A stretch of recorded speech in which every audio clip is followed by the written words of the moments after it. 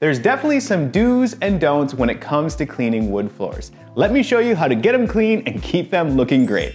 So tip number one is to sweep, dust mop, or vacuum the floors. The reason this is so important is because we want to remove all the easy stuff like dry dirt, debris, or hair from the surface first, then we can start wet cleaning.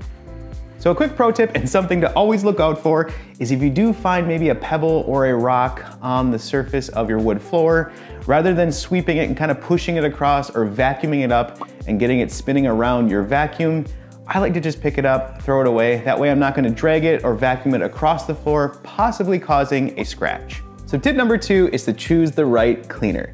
Now the two that I love to use on wood floors are either the Ecolab No Rinse Neutral Floor Cleaner or the Bona Hardwood Floor Cleaner.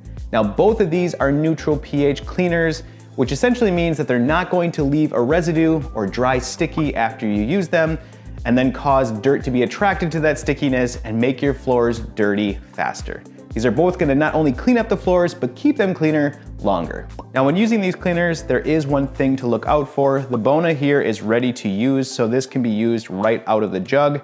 However, the Ecolabs should be mixed with water. There's some various dilution ratios here on the back, so just mix this as instructed. Now another pro tip is to never use a cleaner with any sort of wax or finish in the cleaner.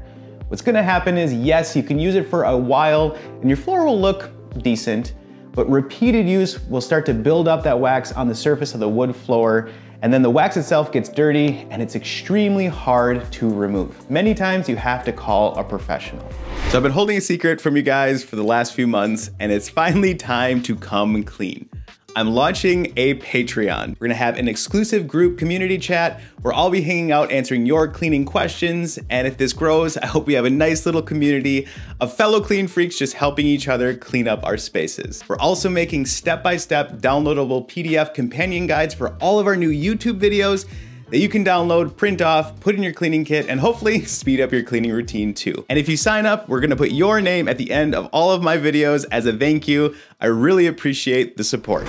So tip number three is to never over wet your wood floors. This can lead to swelling, splintering, or even something called cupping, which essentially is just ruining your floors. That's why I like to mix my cleaner in a spray bottle and use a microfiber flat mop. I just spray the floor in sections and then come through with a microfiber flat mop and pull up not only the dirt and grime, but any excess moisture that's on the wood floor, ensuring that I'm not gonna leave too much behind and it's gonna dry quick. Now you can also use a flat mop with a sprayer built in. Those work great as well. Again, just work in sections because you don't wanna spray a bunch of cleaner down and let it sit. A good rule of thumb that I always try to remind myself as a pro cleaner is less is more when I'm cleaning a wood floor. Tip number four is quick and easy. Always mop with the grain. Not only will this clean your floor better, but it will also ensure that you don't leave any streaks behind. Now another thing I also like to suggest is to go kind of in a snake pattern. This just helps you grab anything that might be remaining on the floor and remove it as you clean. Now something to look out for is if you're going to use a spin mop or a traditional mop, always make sure to wring out the head and get it as dry as possible.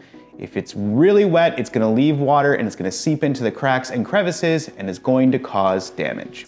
So tip number five is to be proactive and protect your wood floors. Now one way you can do this is by adding these little felt tabs to all of the furniture that sit on the wood floor, especially ones that you'll be dragging out like a dining room chair, just because you don't want that to cause a scratch. Now the other thing I like to mention is to just be mindful if you have wood floors in your kitchen or dining room of spots and spills.